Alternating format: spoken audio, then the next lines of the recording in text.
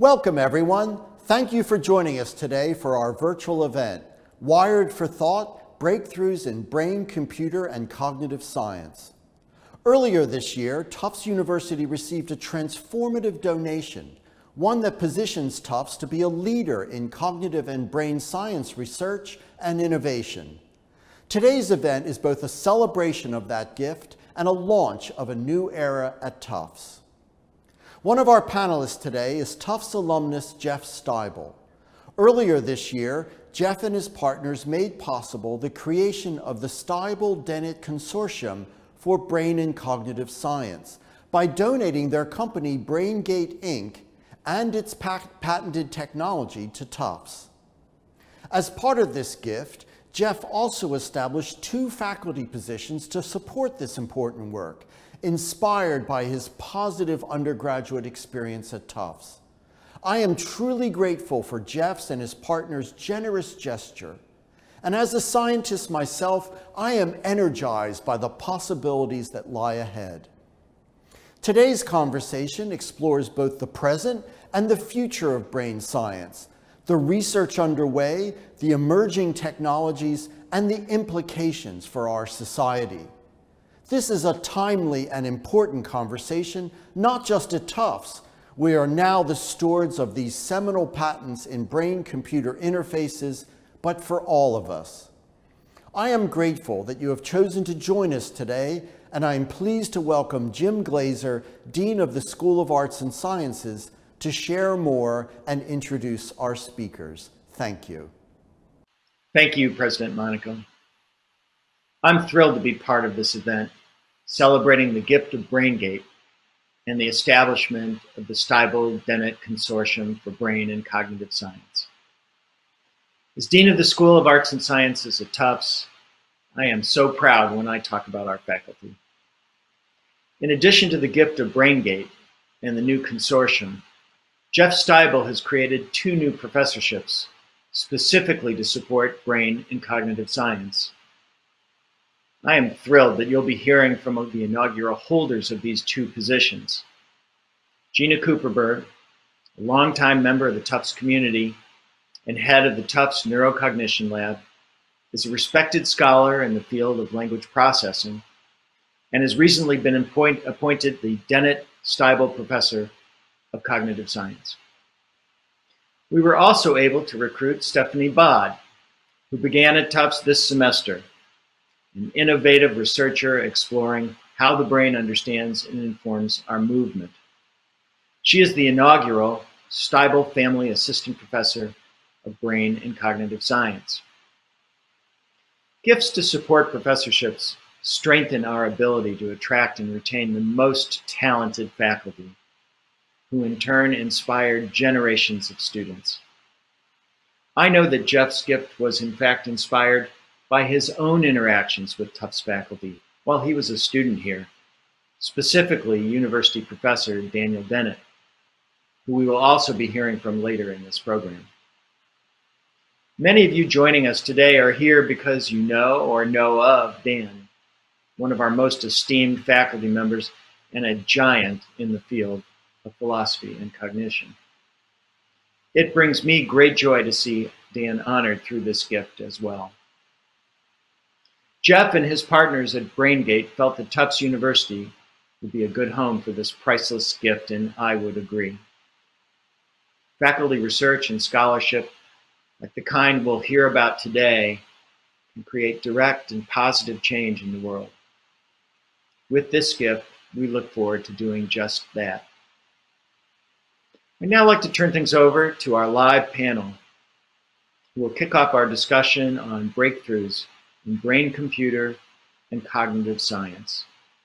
Please welcome Bob Cook, Dean of the Graduate School of Arts and Sciences, who will serve as our moderator, Mike Levin, Vannevar Bush Distinguished Professor in Biology and a Tufts alum, and Tan Le, author of The Neurogeneration and founder and president of Emotive Systems.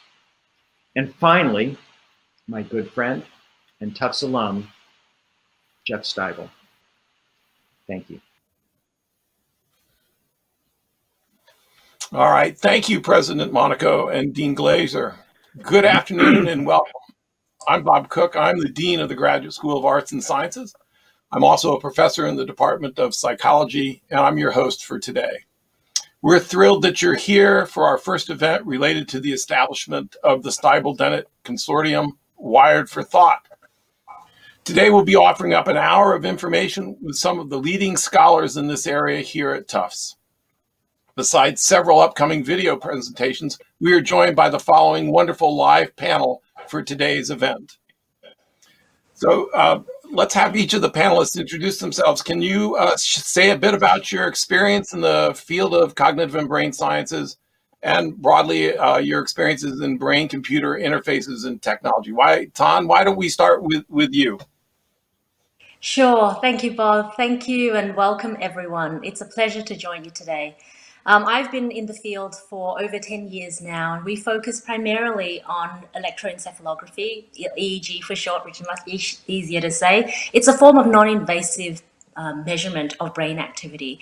And obviously there are many different ways that we can image what's going on in the brain. If we're trying to think about a simple analog of a map when you're visiting a new city, fMRI gives you the spatial resolution to know where all of the buildings are, where the stadium is, where the schools are, where the homes are, and the residential areas. But EEG offers you the information around the dynamics of that system, how people are moving around, in the morning, dropping off their kids at school and then going to work. That kind of information is what we actually capture with EEG. And we now support tools. We offer tools to support neuroscientific research in 120 countries. Specifically around brain-computer interface, one of the most prominent demonstrations that we did was with a man who was paralyzed from the neck down from a carjacking incident in Brazil. And he was able to drive a Formula One car around a racetrack just using his mind and our machine learning algorithms. Oh, that's amazing. Mike, why don't you go next? Thank you so much. It's a real pleasure to be here. So I direct the Allen Discovery Center at Tufts, and one of the things that my group is very interested in is how cells and collections of cells make decisions. So all of the cells in your body make decisions when they work together to build complex organs, to repair those organs, and to resist aging. And we discovered years ago that many of those conversations are electrical in nature. So all cells in the body communicate electrically. And it is our job to be able to read out and translate those conversations so that we can understand how cells cooperate towards these amazing morphogenetic feats. So our goal is to use this technology and technologies like it to be able to listen into these electrical conversations, to decode them, and then to drive applications in fields like regenerative medicine, cancer reprogramming, and even synthetic morphology or building novel artificial living machines. All of this relies on understanding what the cells are saying to each other, and being able to read these electrical signals is a huge part of that. So I'm super excited about this. All right, and last but not least, Jeff, why don't you introduce yourself, and why don't you share a little bit more about the BrainGate technology that you've stewarded with our audience so they know more about the details of it? Sure, happy to, Bob. And I am probably least interesting from the perspective of what's being done on the forward side with brain science. Because my background in the brain is a bit dated, about 20 years or so. Started my my academic studies at Tufts. Got a degree in cognitive sciences, and then went on to graduate school to study the brain and cognitive sciences. But for better or worse, I went to the dark side and left with a couple other professors and started in business and ran a number of consumer internet companies and have been doing that for the most part ever since. But always continued to follow and track what was happening in the brain. And in that field, have written a couple of books, have continued to do some independent research and stay active in the research community. And BrainGate had always fascinated me. It was a technology that originally emerged from a commercial standpoint out of Brown University, where I was in graduate school. It moved into a commercial space. Unfortunately, it just wasn't viable at the time, but it was pushed into a public company, grew at least in terms of perception, but not in terms of actual ability. So as that technology continued to evolve and advance, but the business did not, me and my colleagues ended up acquiring the business, and I became chairman. And up until the donation of the BrainGate technology and business to Tufts University, I remained chairman of that business. BrainGate is a remarkable technology, and it in many ways sits in between the commercial efforts that that Tan and her company has done, and the work that Mike has done. So I mean, this is an incredibly interesting panel from that perspective, because what BrainGate effectively does is it leverages a computer chip to record the neuronal activity, the electrical signals inside the brain. So not from outside, but inside, which gives you a much better signal to noise ratio and allows you to decode the language of the brain. And this is really the first time that we've been able to do this, not just with animals, but with humans as well. And once you do that, it enables a really deep level of understanding on the research side. But equally important, it allows us to interpret that language, convert it into computer or machine language, and then use that information to provide feedback, which will allow a quadriplegic or paraplegic to use a wheelchair as an example, for someone who's missing a limb to control a prosthetic, or for someone who is a locked-in patient who can't speak or communicate to say "I love you" to their loved ones for the first time ever, typing an email with nothing but their mind. So it really is transformative technology. It has been proven now in human and animal trials, and Tufts is now at the forefront of that next generation. That is great. One of the important developments from this is the fact that the Stibel Dennett Consortium was related to brain and cognitive sciences was created. And now you've had a chance to meet Jeff Stibel. Here's our opportunity to meet and hear from Dr. Dan Dennett. Dan is one of the world's leading philosophers and has had highly influential ideas related to cognitive and brain sciences and the notion of consciousness, along with numerous other important contributions. Because of this event, I recently had the great privilege to speak with Dr. Dennett about some of these issues and their relationships to BrainGate technology. I would like to share a portion of that conversation, and then we'll get the panel's reactions to what Dan had to observe. And in this segment, Dan and I were discussing the relationship between humanity and our long historical connection to the use of technology, and some of the benefits and concerns about direct connections between our brains and technology. So let's take a couple minutes to play that segment. Well, a lot of the benefits will be not so much for us on the research end as for people in the world who will find their jobs easier because they won't have to push as many buttons and turn as many levers and dials because of a simple brain link which will enable them to do that. Now, that in itself, I don't think is a revolutionary development. For hundreds of years, people have used hand tools to understand the world, to feel the world. The blind man's cane is a fine example. It's as if his fingers extended right out to the road. You can tell textures and all kinds of things like that. So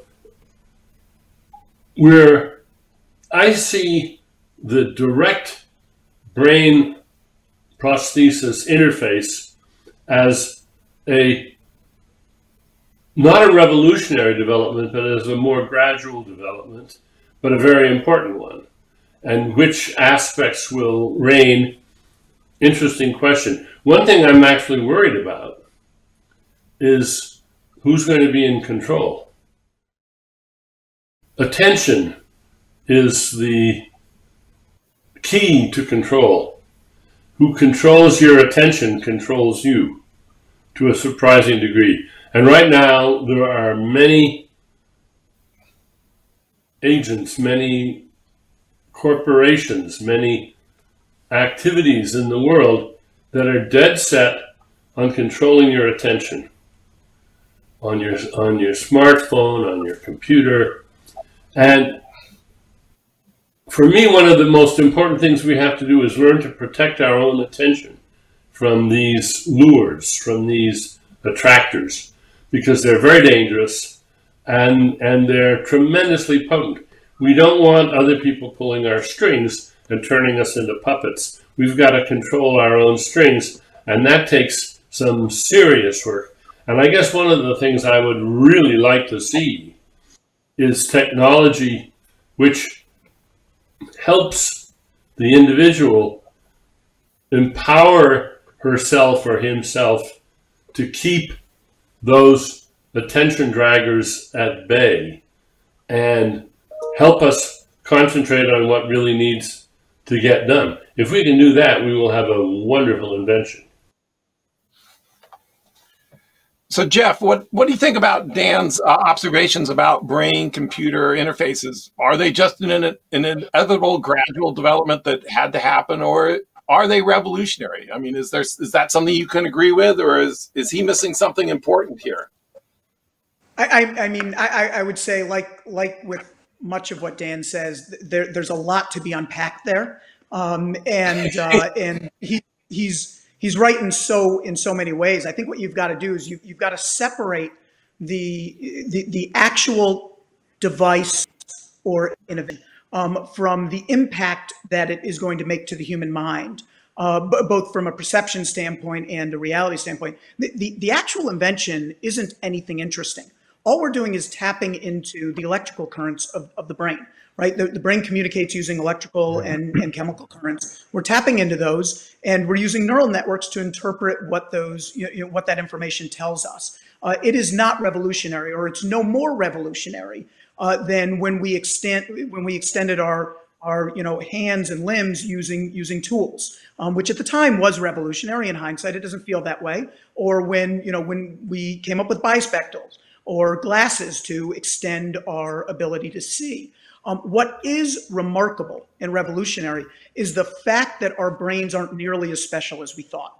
And that is the thing that I think individuals are going to grapple with psychologically, that we don't actually have complete control of our minds, because it is a composite of cells. And, I think this is what Mike has taken to the logical conclusion.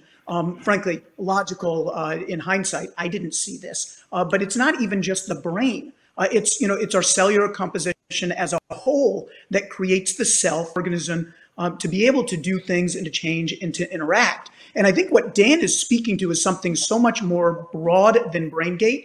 But BrainGate is such a clear risk factor in it, which is we are rapidly losing control of our self, of our attention. And add to that, because of technology coming inbound as opposed to us controlling it, there is increasing danger as this technology gets closer and closer to going from hardware to wetware.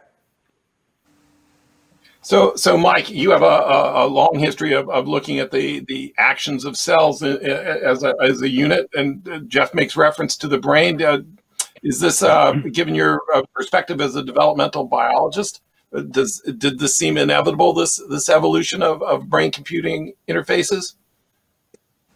Well, this idea that cognition is not just a property of the brain, and that there is some degree of memory, decision-making, attention, all of the things that Dan spoke about, that this is actually an ancient set of capacities that evolution found very early on, actually probably around the time of bacterial biofilms. And this has been, to a large extent, forgotten. As neuroscience has taken off, a massive amount of attention, rightly so, is placed on the brain. But the field of basal cognition is just sort of re-emerging. And these kinds of technologies that are going to help us bridge the continuum between very, very sort of early primitive systems, slime molds, and various tissues of your body, and then elaborate brains. This is critical. This is critical technology for understanding the relationship of brain to body, and for actually starting to understand how information is processed both in the brain and outside the brain. This is exactly the kind of technology that we need to be able to listen in on all of the conversations that these cells are having with each other. So Ton, in Dan's segment, he provocatively says something about the people who control our attention control us. I'd love to get your view of that statement. Has Facebook, Amazon, has our smartphones, have they just captured the world by capturing our attention? I think it's very provocative. And to really unpack that, I think we first need to understand that our attentional system works very much like a single channel. So if something holds your attention, you're not able to apply it towards something else. So the other sensory inputs are actively suppressed while you're attending to that particular input until something else, like an elephant walks into a room, demands your attention, right? And so but at the same time, attention is also very fickle. And so clearly Facebook with 2.7 billion monthly active users, it certainly in that sense has captured the world. But I think the word control here is something that we need to be thoughtful about as well, because from a statistical standpoint, yes, but not in the particular. So it is able to, from a statistical standpoint, it's able to influence the world, the things that you see, the information that you have access to, but it doesn't actually control what you actually do. So you watch a dictator, for example, you're glued to the screen, it pulls your attention, but doesn't necessarily mean that you will do exactly what that person will say.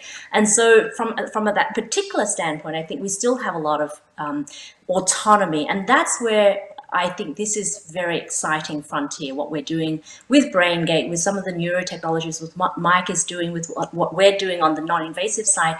Technology is allowing us to change our relationship with our brains and allowing us to change our understanding and allowing us to see for the first time how our attention is being utilized and calling that to attention. So the analog for me is a little bit similar to EKG. So in the past we looked at how the heart was performing, and now we have them in our Apple Watches, and we can start to, it calls to our attention what's happening. And the same thing is happening with neurotechnology and our relationship with our brain, and that evolution is very exciting. Hopefully it will allow us to do what Dan had talked about, which is be more aware of how our attentional triggers are being pulled.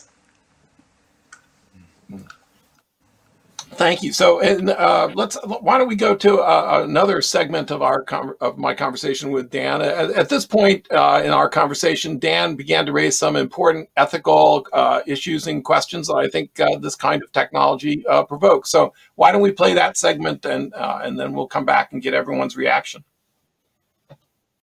I think one of the reasons as a philosopher that I'm so much engaged in this field is that I think it raises important ethical issues, social issues.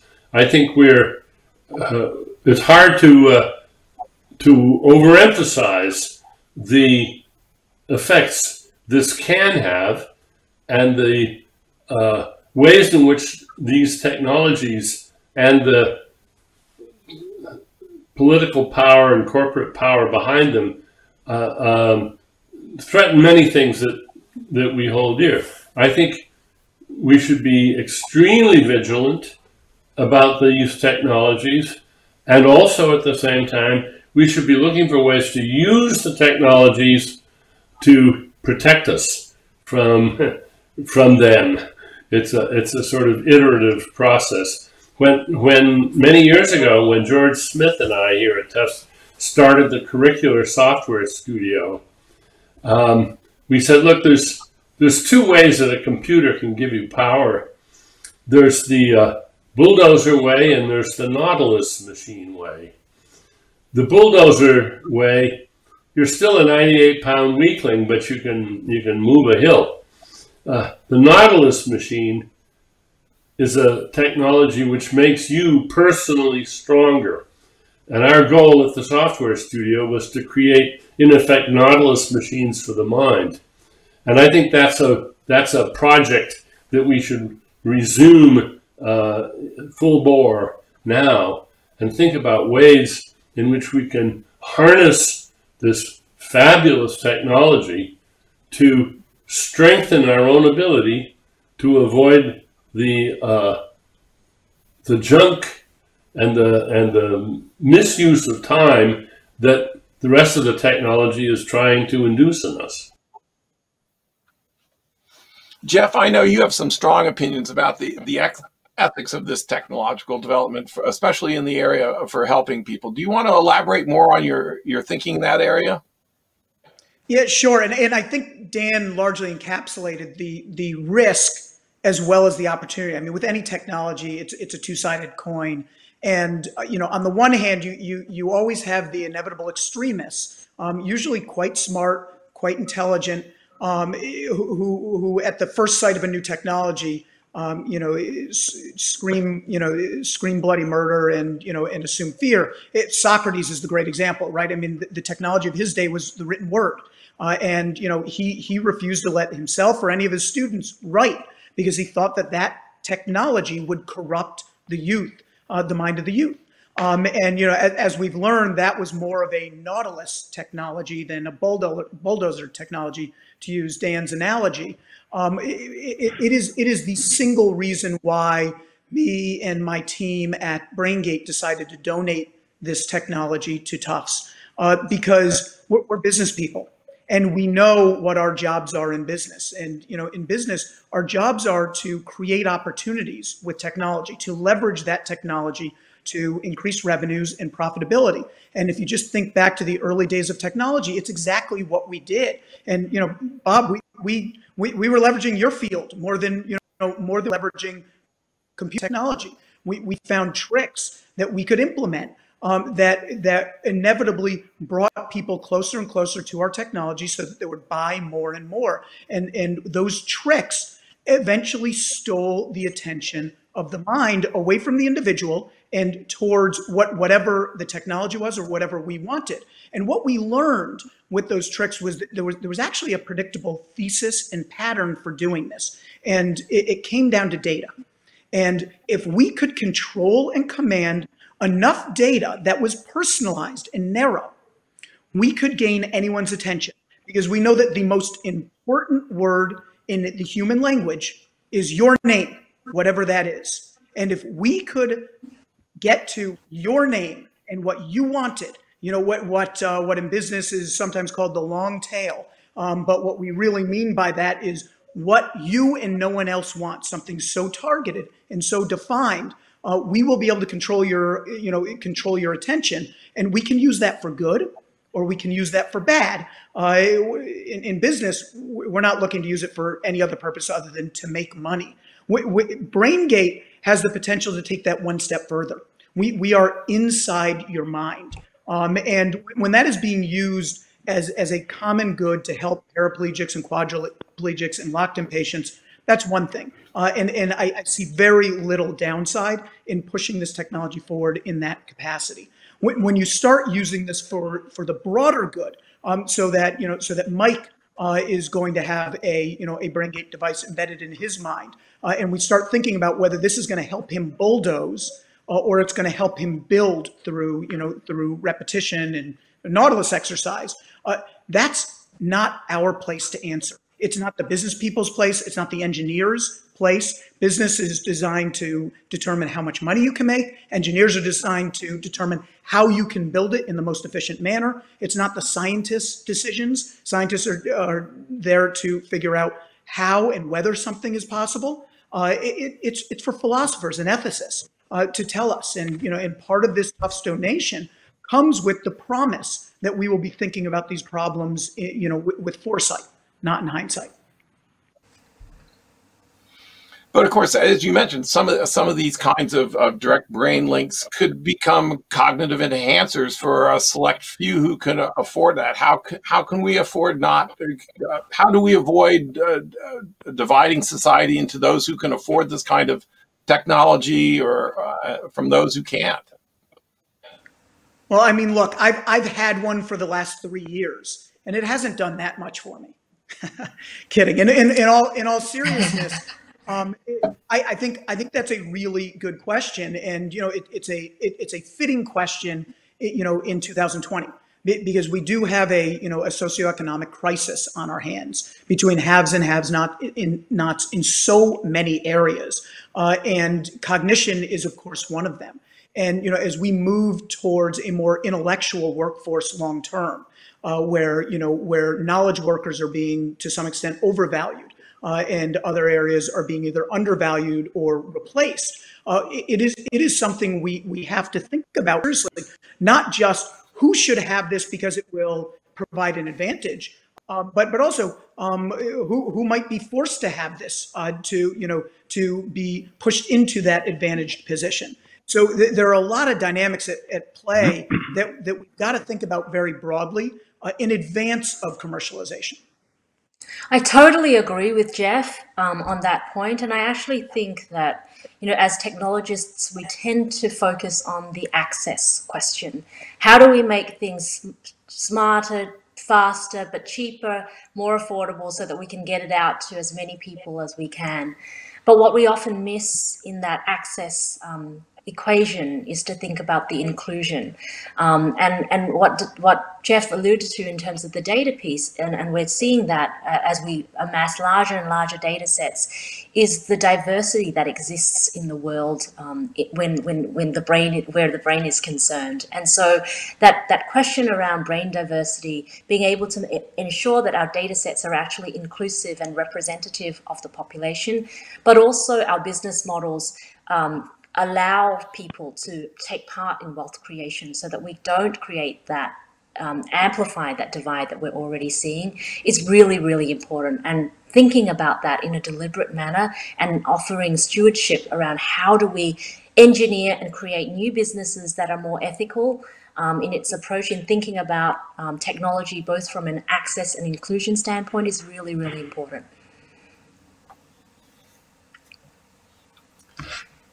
Right. So during our conversation during my conversation with Dan, one of the issues that came up was that you have he has a collaboration going with one of our panelists, Mike Levin.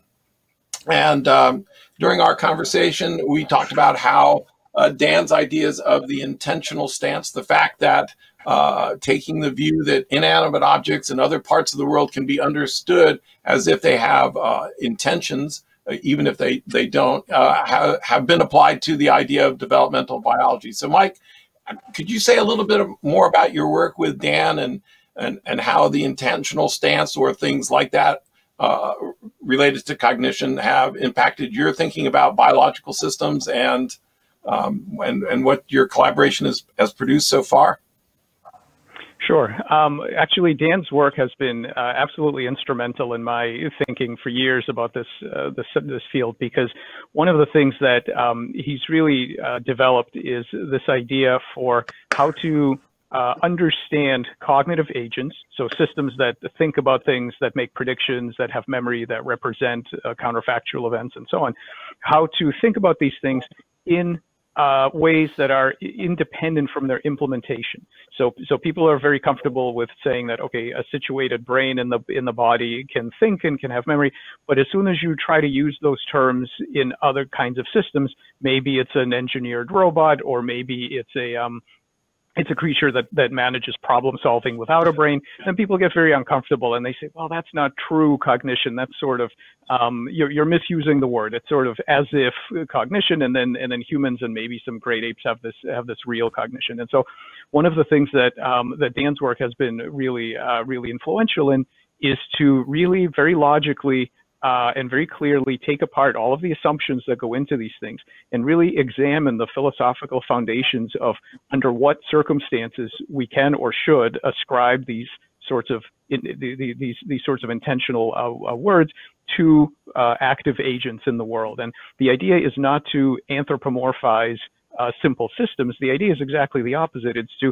dispel the mystery or the magic that we sort of assume that, okay, humans have this kind of magical ability to think, and then other things, we shouldn't talk as if they have it. And if you take evolution seriously, as Dan has certainly done, then you have to ask yourself, well, where did these capacities come from, and how far back do they extend? And should we really be swapping out this notion of real cognition for sort of as if cognition for a continuum? And this is the kind of thing that Dan and I have been working on. So I work on this in the lab, and then with Dan, we've been discussing some of the philosophical and conceptual things that have to get clear in order to define, for example, what is a decision, right? So when you have a system and it might be something like a mechanical clock and it does certain things, and you wouldn't really say that's a decision. But then you have you have humans who can think deeply about things and make considered decisions. And then you have systems in between. So all kinds of organisms with brains, without brains, I mean, plants, all sorts of things that can choose among multiple options based on things that have happened to them in the past and things that are happening far away or even in the future that they can anticipate. So this is what Dan and I are working on, is to establish a rigorous conceptual foundation for understanding mind in all sorts of implementations. Because I really think, and I think this technology actually is going to be critical to this development, because it'll be very important in combining novel types of bodies, so biologically created structures, with computer interfaces. I think we're going to be surrounded soon, in our lifetimes, I think, by an incredible variety of active agents. Some of them will be fully robotic, some of them will be partly biological. There's going to be a massive explosion in the kinds of agents that we're surrounded with, Internet of Things and various soft body robotics and so on. And we really have to develop a mature understanding of cognition in these unusual implementations, and a matching set of ethics that will guide how we treat other creatures that look very different from us and that have cognitive behaviors but don't look anything like us. And this is a really important extension of both the ethics and the sort of philosophy of mind field. And it's interesting, Mike. I can think of a radical idea and experiment that will be radical to probably everyone but you and Dan, where you take a BrainGate chip and rather than insert it into the motor cortex as we do now, you insert it into the thigh or into the arm, and you listen to cells there. And if you can predict some amount of thought from what is happening in those cells that are communicating with one another, then you've effectively proven that thesis that our notion of where thought is derived of in humans and animals is probably misplaced. Well, I think that's a great summary. And so I thank you, panel, for a fantastic exploration of these ideas. At least it's the beginning of an important conversation.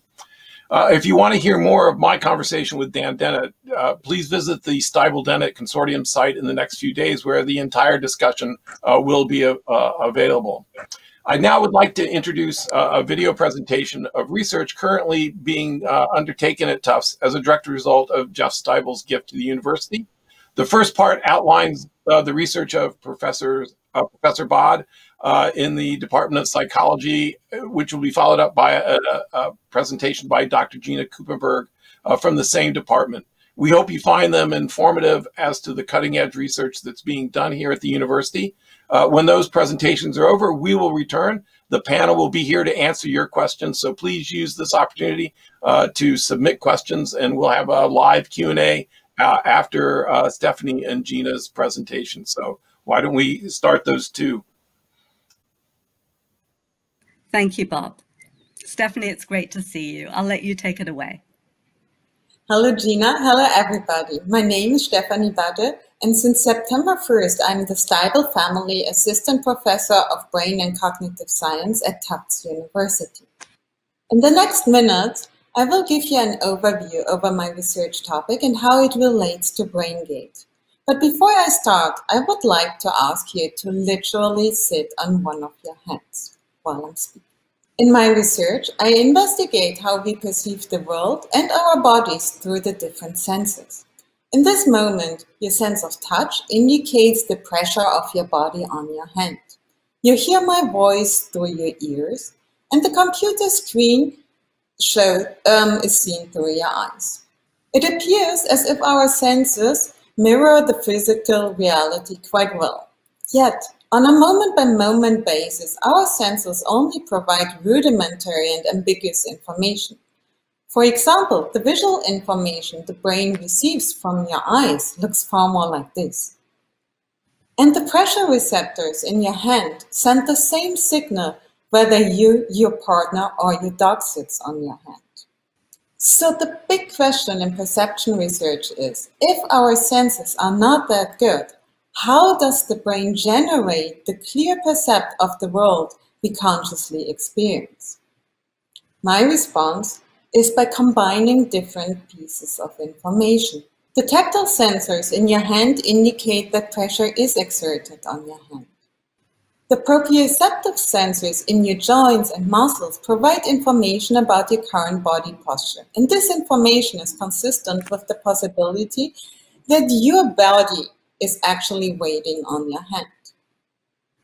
Of course, you can look down your body, and even though you can't see your hand, all the information you get is consistent with the hypothesis that you yourself are sitting on your hand.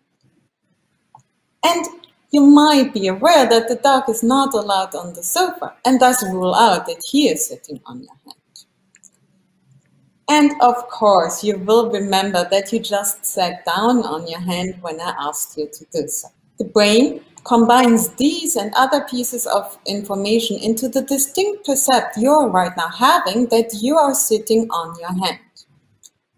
The idea that perception of the world relies on a combination of sensory and prior information is already about 140 years old.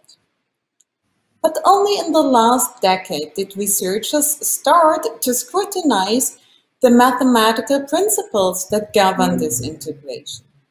In my lab, we investigate these calculations and the components with a special focus on the perception of the body. So, how does this relate to the BrainGate technology? What BrainGate does is it translates thought into action. For example, it allows paralyzed patients to control movements of a robot arm by thinking about the movement. In the same way, patients could control the movements of a prosthetic hand, an exoskeleton, or their own paralyzed muscles. Under natural circumstances, action and perception are inherently coupled. Our percepts guide our actions, and our actions trigger new percepts. For example, when we grasp a bottle, we use our senses of touch and proprioception and vision to perfectly adjust the grip and neither squash or drop the bottle. The BrainGate technology has the potential to emulate this tight coupling between action and perception by creating artificial sensations through brain stimulation. Research in this direction has already started. When we think about creating sensations through brain stimulation, the slightly depressing facts I told you in the beginning about the shortcomings of our sensory system turn into good news. If we can tap into the calculations the brain is built to do, the combination of information across different senses and with prior knowledge, very little ambiguous information in one sense can go a long way towards a naturalistic percept of a thought-controlled movement. In the beginning, I asked you to sit on your hand because doing so might temporarily affect your perception. Your hand now might feel numb or tingle, and you might not have full control over it. Your tactile and proprioceptive perception might be interrupted. You can use your other hand to manipulate the numb hand, but these movements probably feel strange and robot-like. Keep this feeling in mind while your sensations return and your movements feel normal again. The BrainGate technology has the potential to give patients this normalcy of perceiving the effects of their actions. And I hope that this little demo illustrated the difference this technology can make. And with this, I thank you for your attention and Jeff for his generous gift and hand it over to Gina. That was wonderful. Thank you, Stephanie. My name's Gina Kuperberg, and I'm the Dennett Stibel Professor of Cognitive Science, and I direct the Neurocognition of Language Lab here at Tufts and at Mass General Hospital. I'm also here today to tell you a bit about my research and how I see it linking to BrainGate. My research program aims to understand perhaps the most powerful and uniquely human of brain functions, language. Now, being able to produce and comprehend language so that we can communicate with one another feels effortless, at least most of the time it does. But in fact, the neurobiological mechanisms underlying language processing are incredibly complex. And when these mechanisms break down, which can happen in many different ways, in many different types of neurological disorders, ranging from stroke to locked-in syndrome, the consequences can be devastating, leaving people isolated and unable to communicate with each other. So as you've already heard today, BrainGate is a powerful brain-computer interface that can record neural activity directly from inside the brain and send this activity to a computer which decodes the motor intention and converts it into a signal that can control an external device.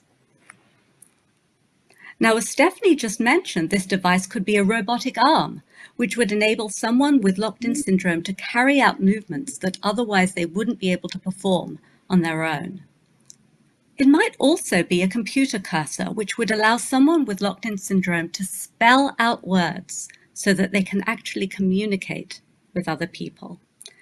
Now, the brain activity that's traditionally recorded using brain-computer interfaces like BrainGate are the signals that produce motor action. And these signals are produced by just one specific part of the brain, the motor cortex, which I've shown here in the slide. However, when the brain processes language, it produces this type of motor activity only at the very final stage of a very complex set of computations.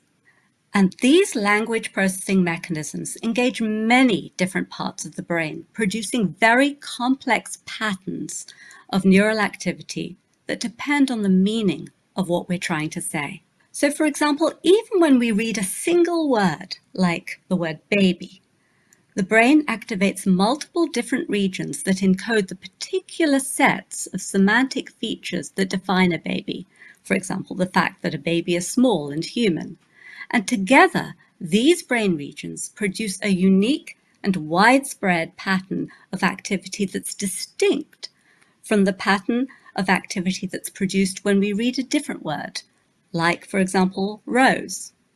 And so what we'd really like a brain-computer interface to be able to do for someone who can't communicate by themselves is not just to decode the motor activity that their brains produce, but to decode the whole pattern of activity and use this pattern more directly to generate words and sentences that can be communicated to others.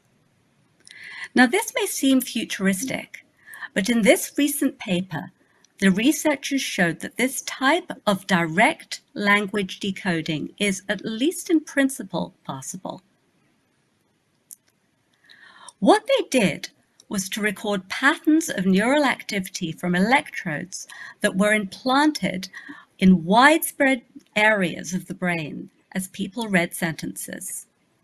And then, using sophisticated AI methods, they decoded this neural signal so that they could figure out what these sentences were.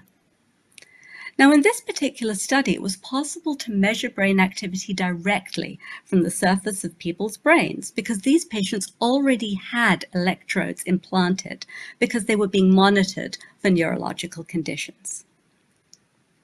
But having a neurosurgeon actually open up the skull to insert electrodes over so much of the brain may be too invasive in every situation. And so, in the future, what we'd like to be able to do is to record neural activity non-invasively. In other words, we'd like to record patterns of activity that are produced by the brain, but instead of actually opening up the skull and implanting electrodes directly on the brain itself, we'd like to record these patterns of activity from sensors that we place at the surface of the skull. And this is exactly what my own lab does. We use non-invasive multimodal neuroimaging tools, EEG, MEG, and fMRI, to measure brain activity as people process language. We're particularly interested in how the brain uses context to predict what words are going to come next during language comprehension. For example, in one recent study, we tracked the brain activity produced millisecond by millisecond when people encountered words that they had predicted, following context like, inside the crib, there was a tiny baby. Understanding the role of prediction in language processing is really important because when we communicate, we talk quickly. And so it's only by predicting ahead that the brain is actually able to keep up. Now, it used to be thought that the brain activity that we measure at the surface of the skull is too distorted and blurry to be able to use it to distinguish between different words. But what we've recently shown is that during word-by-word sentence comprehension, we can detect at the surface of the scalp unique patterns of brain activity that are associated with the specific words that people predict before these words actually appear. For example, after reading the sentence context, inside the crib, there was a tiny, before people actually see the next word, baby, we were able to detect a specific spatial and temporal pattern of neural activity that corresponded to the prediction of this word. And we were able to show that this pattern was distinct from the pattern that the brain produced after reading a different sentence context that predicted a different word, Rose. We're really excited about these findings because they suggest a future direction for brain-computer interface research.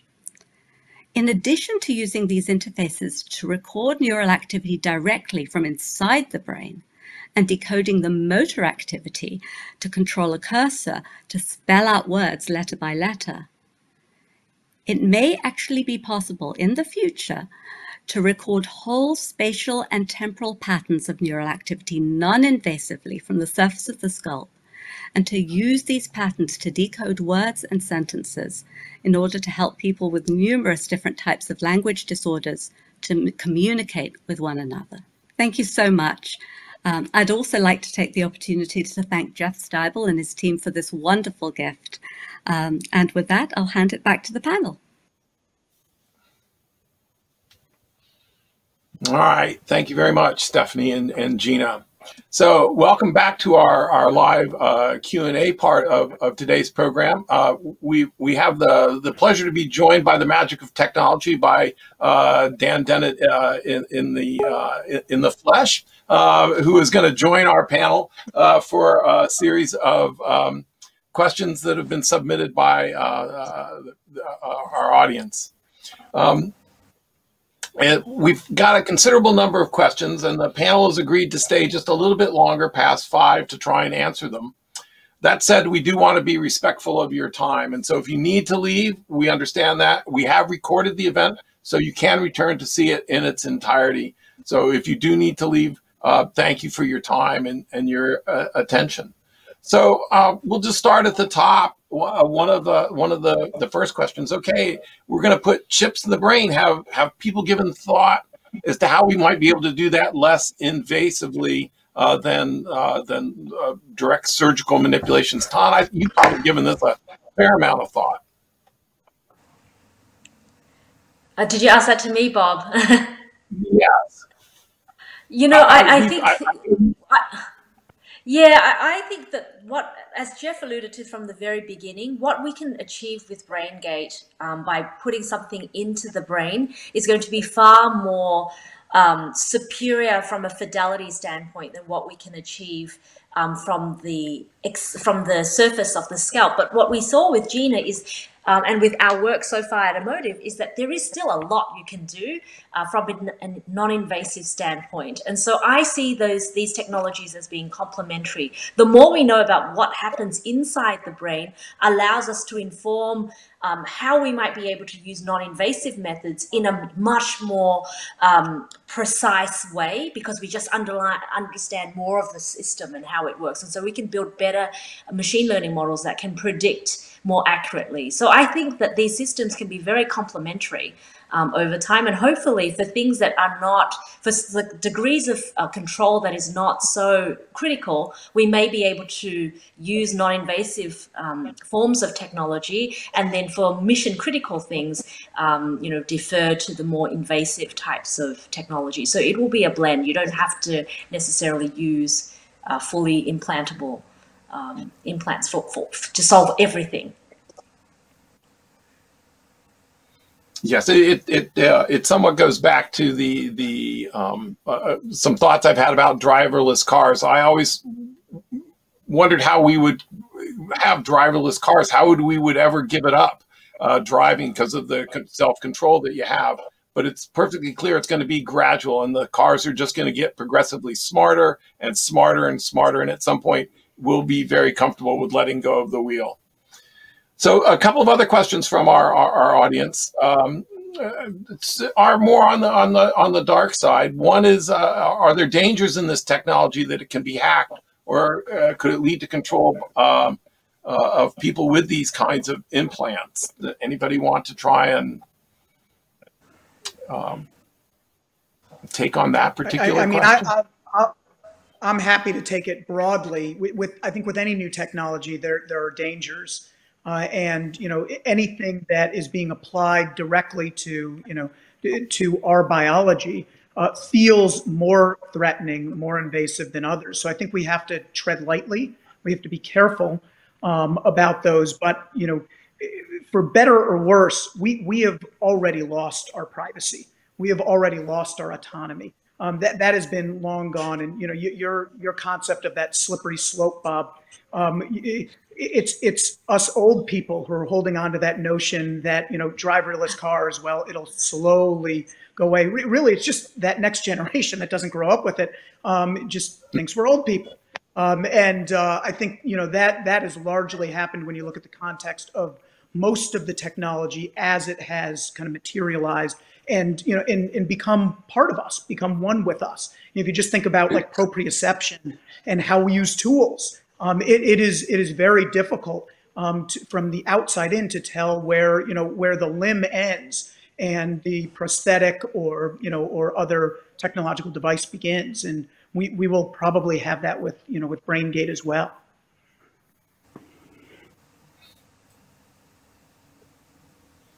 Okay, so a companion question along the same lines is one of our audience worries about what happens when DARPA comes knocking on our door to try and win wars with computer-enhanced soldiers. Mike, I know have had some interactions with DARPA. Do you have particular views on this? Yeah, we have a number of relationships with DARPA, and DARPA has so the Department of Defense has a massive breast cancer program. They develop lots of technologies that end up being incredibly useful for health and various other applications in the public sector. I think we have to make our peace with the fact that almost any invention of any type, I mean, the Wright brothers, setting bones, anything you can imagine that makes life better, somebody's going to come up with some way to use it in conflict. Okay, I think that's inevitable. And so I think the answer to this is not to squash down development and innovation. The answer is to be really transparent and take solid control of how our technology is being used and the resources that we allow people to use in the way they deploy these things. So DARPA does, so for example, one project we had to do with limb regeneration. And so, of course, they're thinking about repairing people who have been injured in various kinds of military engagements. But massive numbers of civilians are walking around with limb loss and with various other ailments that are just a real drain on their quality of life and on the economy. And so these kind of advances are essential for making life and health span better for everybody. And we need to keep an eye on how they're used, but there's no road for squashing innovation. I also think, to Mike's point, I think war may end up changing over time as well, because at the end of the day, as Professor Dennett said very precisely, control of your attention and the things that people care about controlling will evolve. It won't necessarily just be about killing people, because the value to that is going to be very limited. And so it'll be new forms of warfare around how do you have better control over people's mind share and other forms of war. And that's the kind of things that we, I think what Jeff is doing in terms of putting BrainGate into the space for academics and scholars and ethicists to really think about the unintended consequences of technology allows us to think about this broader question of how does this technology evolve over time, and how will societies and our values change over time as a result of some of these enabling tools. So Dan, one of our audience members is curious about artificial intelligence and really asks a fundamental question of machines. Will they ever achieve the human ability for creativity and discovery? And I know you've given a lot of thought to this question. Yes, I have. And I think the imagined super AI, the super intelligent AI system that many people think is just around the corner, I think it's still decades away, and it's a good thing that it is. real creativity, real creative thought depends on a mind having goals, having agendas, having also the idea of exploring its own knowledge, looking for novelty and prizing novelty in certain ways. And although I think it's absolutely possible, I haven't seen any work in AI yet which is making much progress on this. The machine learning is making some wonderful, I think of them as fabrics. They're wonderfully smart fabrics, but they don't have the architecture for creative thought yet. They're very, actually, they're very passive. They're very dependent on the knowledge that has been acquired by creative minds up till now. I think it's possible. I think we should hope that it takes a long time, because we have a lot of thinking to do about how we want to control this. And my favorite way of alerting people to the issues is a really super intelligent agent is autonomous in a way that you and I are. And imagine if you were whisked away somewhere and woke up to discover that there now were some people who had control of your on-off button.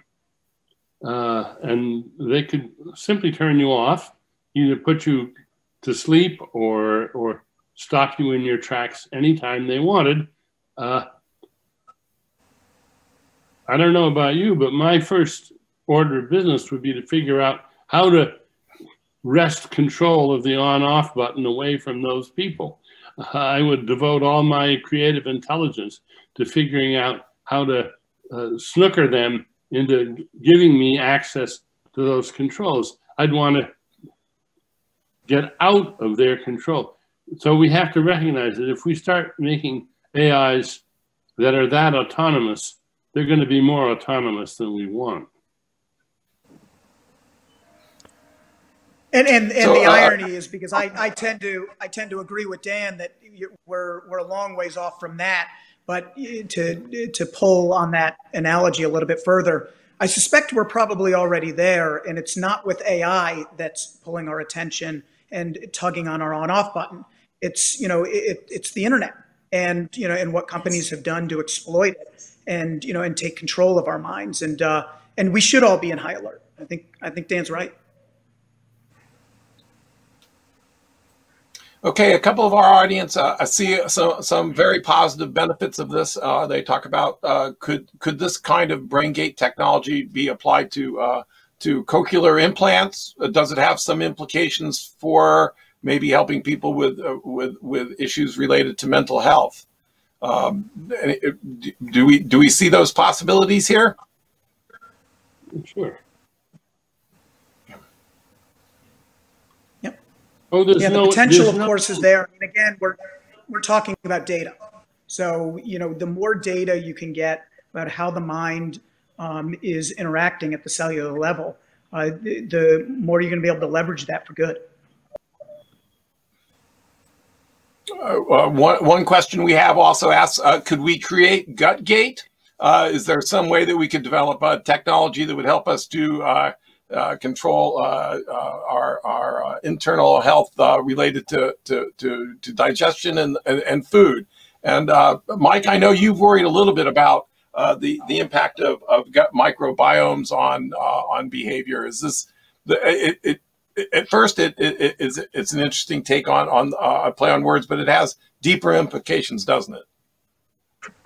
Yeah. I think we tend to think of ourselves as this kind of single, unified intelligence, but the reality is we're a patchwork of different modules that are having various kinds of inputs that all together result in our behavior, and not only our own cells, but we're host to a whole bunch of microbiota that live in this community of cells, and that have an impact both on the structure and the function of the organism. And so understanding these electrical signals, we've seen how bacteria impact the bioelectric decisions that cells in the body are undertaking to create nervous systems and so on. This technology will, and others like it, will be essential to understanding how all of these things work together to form what we call a person.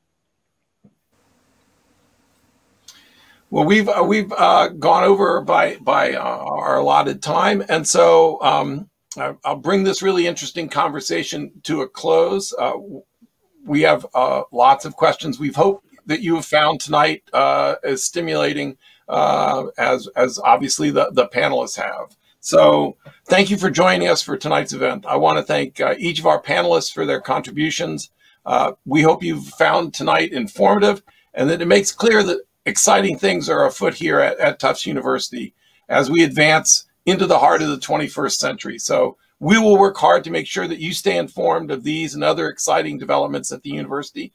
And so we'll bring our proceedings to a close. I want to thank you and wish you a good night.